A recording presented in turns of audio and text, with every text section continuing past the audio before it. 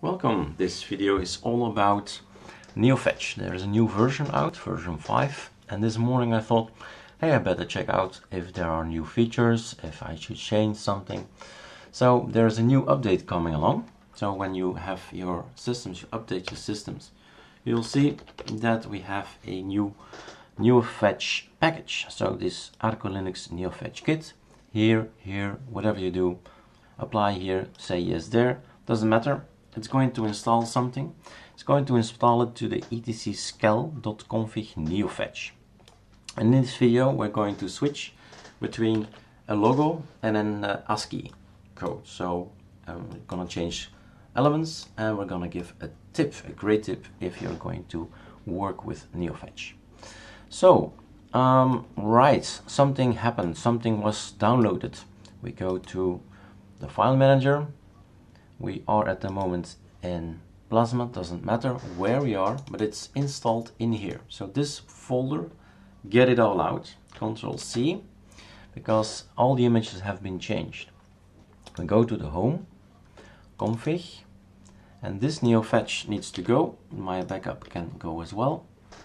Control V, and this is the new icons, all new icons. The size is a little bit larger, 300 by 300, as you can see, some space around it, so it looks nice, and all of them have the same size. You can go like this through them. They should all have 300 by 300. All right.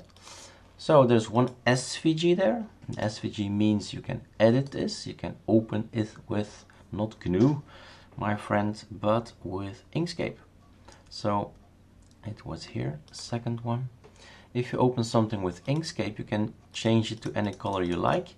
All you have to do is then save it back as export PNG. Make sure you have page on, so 300 by 300. Give it a name, put it somewhere, export as. And then you need to name it, to put it somewhere, and then the export button. Then you have made a new one. It's not the intention of the video. Cancel, whoops. So close without saving. So we have a new config. There are some smaller things that were added. So we have updated to version, you can see it all the way down, config version 4.0, even when we are actually on 5.0. This is straight from the GitHub, so it's a copy paste and then comparison, you know, with melt. So what do? We have here a whole block to the right. Scroll up.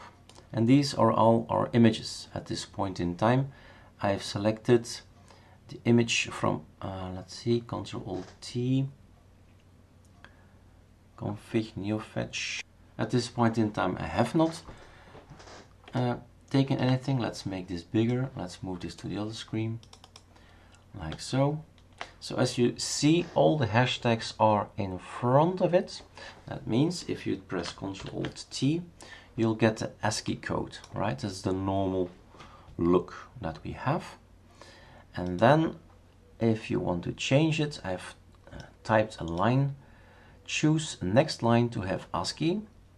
Do not forget to hashtag out the image source 10 lines down. That was the video of yesterday. If there is a hashtag in front of it, it'll gonna make some gibberish kind of logo there. So it's actually going to convert a PNG image to ASCII.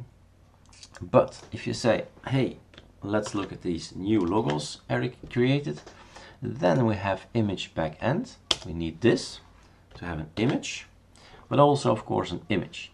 Now this one, don't select this one.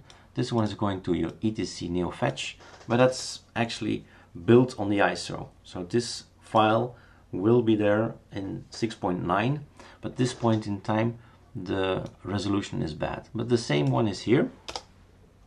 Control save, Ctrl-Alt-T, and this is again the logo we used to have some months ago.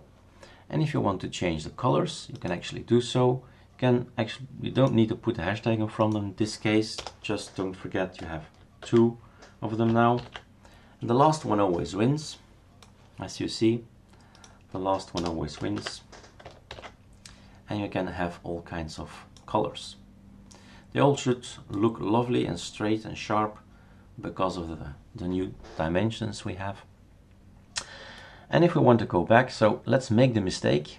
Let's say you remember to put this one here. Well, let's make a double mistake. Let's put a hashtag here as well. Ctrl-Alt-T. Then he says the last image backend is W3M, so this one wins, logos. If you say, I'm gonna hashtag this out, do this, then we get our gibberish. We just saw it up here, right? That's because it wants to translate an image to an ASCII. So we need to put all these things in front of it again. Hashtag, whoops.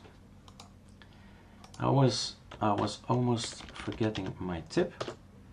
The tip, if you want to play around with all these settings, you sometimes have no, well, you don't see the result. You say, how is it possible? I've just changed it and don't see it. Means that right mouse click, go to your file manager, home, and then cache and thumbnails, and neofetch, delete these guys. So this is in the cache, thumbnails, neofetch.